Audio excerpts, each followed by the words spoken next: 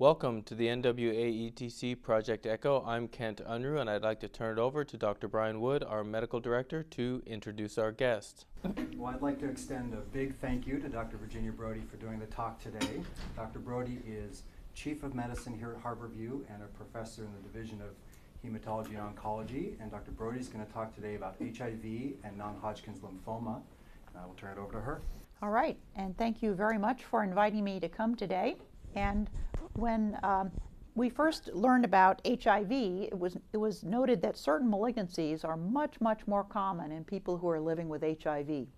And these include Kaposi Sarcoma, non-Hodgkin lymphoma, primary central nervous system lymphoma, and invasive cervical cancer.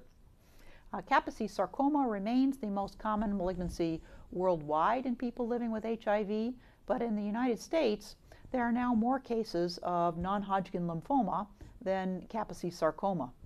Primary central nervous system lymphoma is a disease that we see much less frequently these days, as we have effective antiretroviral therapy and many patients have access to antiretroviral therapy. So this is an uncommon disorder. One of the things I'd like to accomplish today is to encourage you to do standard cancer screening in your patients who are living with HIV.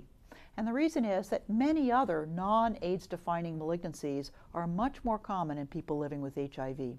And these include anal cancer, which is up over 100-fold more common in people living with HIV than in age-matched HIV-negative people, particularly in the population of men who have sex with men.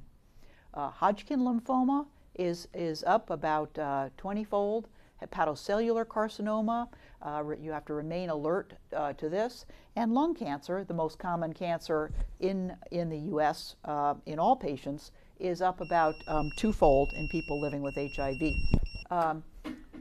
But many other common cancers, breast cancer, prostate cancer, colon cancer, are not increased in frequency in HIV-positive people. And this is a bar graph that shows the number of cases of Kaposi Sarcoma versus the year, and you can see that Kaposi Sarcoma was very common in the late 80s, early 90s, and then with the onset of effective antiretroviral therapy became much less common. And here is the graph for diffuse large B-cell lymphoma, the most common kind of lymphoma we see in people living with HIV. And the frequency of this has not declined the way Kaposi Sarcoma has. It's pretty much stable, actually. Here is a graph of Burkitt lymphoma, a very aggressive, fast-growing type of lymphoma. This is actually increasing in frequency in the era of effective antiretroviral therapy. And so in the U.S., approximately 6% of all patients with diffuse large B-cell lymphoma and approximately a quarter of patients with Burkitt lymphoma are HIV positive. And so we tell the oncologists, if they see somebody newly diagnosed with Burkitt lymphoma or diffuse large B-cell lymphoma, it's entirely appropriate to do an HIV test. And so in the antiretroviral therapy era, the non-AIDS defining malignancies that we just talked about are about half of the cancers we see in people who are living with HIV. And so it's very important, since many people with HIV will live into their 60s, 70s, and beyond, that we offer age-appropriate cancer screening to detect colon cancer, breast cancer, other types of cancer. And also, since about 20% of HIV-positive people don't know that they're HIV positive, we do recommend HIV testing in people who present with anal cancer, any type of non-Hodgkin lymphoma, Hodgkin lymphoma, or immune thrombocytopenic purpura, ITP. The aggressive lymphomas are about 50 to 100-fold more common in people living with HIV. And as we mentioned, there's some increase in Hodgkin lymphoma.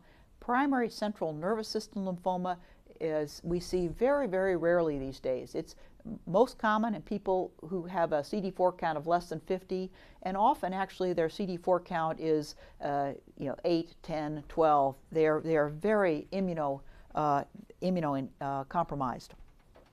And so a practical approach, the most common kind is diffuse large B-cell lymphoma. Second would be Burkitt lymphoma.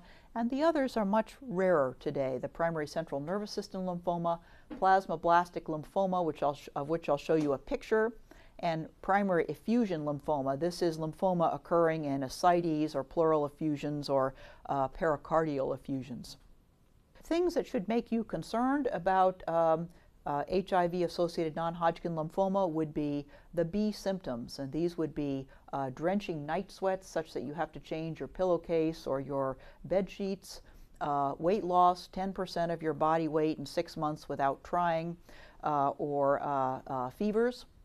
They can often be extranodal. People can present with abnormalities in their liver, gastric lymphoma, rectal lesions, kidney involvement, subcutaneous nodules. They are very aggressive, and we stage them with CAT scanning and bone marrow biopsies and excisional biopsy of the primary lesion. And this is an example of one of Dr. Spock's patients for whom I currently care. And he had developed an obvious mass in his left submandibular area over a period of 6 weeks. This very large lesion had grown over 6 weeks, and on biopsy turned out to be a Burkitt lymphoma. I'm happy to say that he's now 5 years out for treatment and appears to be permanently cured. I'd like to mention, and I know Dr. Harrington has already discussed this, that we are a core site for the AIDS Malignancy Consortium clinical trials, and we have an open clinical trial right now, AMC 075, which is our EPOCH, a frontline chemotherapy regimen with or without vorinostat, a histone deacetylase inhibitor, for HIV people with newly diagnosed diffuse large B-cell lymphoma and a CD4 count of 50 or above. And these are the individuals below who are involved at the Seattle Cancer Care Alliance, here at Harborview, or at Virginia Mason Medical Center, if you're interested in referring a patient for the clinical trial. There have been multiple studies of either CHOP or EPOCH with or without rituximab in HIV-positive people with diffuse large B-cell lymphoma. And what we use these days is EPOCH. It's 5 different drugs given once every 3 weeks for 6 cycles with rituximab. And the overall survival is between 60 and 70% at 5 years. So this is a very, very treatable malignancy and a highly curable malignancy. So all patients with HIV-associated diffuse large B-cell lymphoma or Burkitt lymphoma should be fully staged and aggressively treated with a goal of permanent cure. And we can achieve this for most patients. However, it varies a lot depending on what your CD4 count is at the onset. And so here's one study in which you can see that the outcome for people who had a CD4 count of greater than 100 per microliter at the onset was superb, and the outcome for people with a lower CD4 count was we have a lot of room for improvement. And so patients, as in most things with a better CD4 count, have a better outcome. And it's imperative that all of these patients be on antiretroviral therapy concomitant with their chemotherapy. And so we treat people with this dose-adjusted R-EPOCH regimen generally. We sometimes consider not using rituximab if their CD4 count is very low because of data showing that they have increased infectious deaths due to infection with a low CD4 count and use of rituximab. They should all be on antiretroviral therapy. Very few are on zidovudine these days. And we need aggressive supportive care with growth factors and prophylaxis against common infections. And whenever we treat somebody with lymphoma, we always have to weigh the risks and the benefits of lymphoma treatment versus the risk of causing a serious infection. But we have safely treated people with CD4 counts as low as 0 with multi-drug systemic chemotherapy with cure. And so as antiretroviral therapy improves, the prognosis is defined much more by the lymphoma than by the underlying HIV.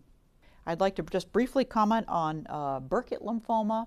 It's about 1/3 as common as diffuse large B-cell lymphoma. As you saw from the photograph, it tends to present with rapidly growing masses, either generally in the lymph nodes, but it can be in the stomach, it can be subcutaneous nodules, many different places.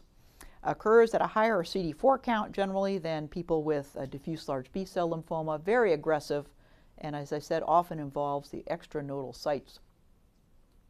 A study that was recently published in the New England Journal from the National Cancer Institute, they treated a number of people with both were HIV positive and HIV negative people with this dose-adjusted EPOCH regimen with intrathecal prophylaxis, and they had a absolutely superb outcome. All of these patients were in complete response at 4 to 5 years.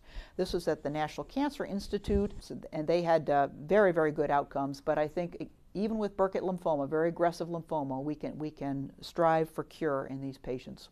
I want to show you a picture of plasmablastic lymphoma. This is rare, but it presents as a mass lesion, often in the gums, but it can be elsewhere. And I've seen it in the skin and other places. It's often diagnosed by dentists, and we don't do as well for these patients. The median survival is about 11 months with a 5-year survival of about 25%, most deaths due to lymphoma. And this is why I always look in the mouths of my patients with HIV. This is a patient who came in and his dentist found this lesion, and he has a big gum mass that you can see there on the left. And this is a classic presentation for plasmablastic lymphoma of the oral cavity. So in your patients living with HIV, always keep in mind if they have a mass in their gums that lymphoma is in the differential diagnosis, and it's important to get a good incisional biopsy to make this diagnosis. So in summary, people living with HIV have a very long expected survival on antiretroviral therapy. And as the population ages, about half the cancers are non-AIDS defining cancers, so think about doing age-appropriate cancer screening. As antiretroviral therapy improves, the prognosis is defined more by tumor-related features and less by HIV, and it's very important to work in partnership with the HIV primary care physician because it's very, very important for all of these patients with cancer to be on antiretroviral therapy for best outcome.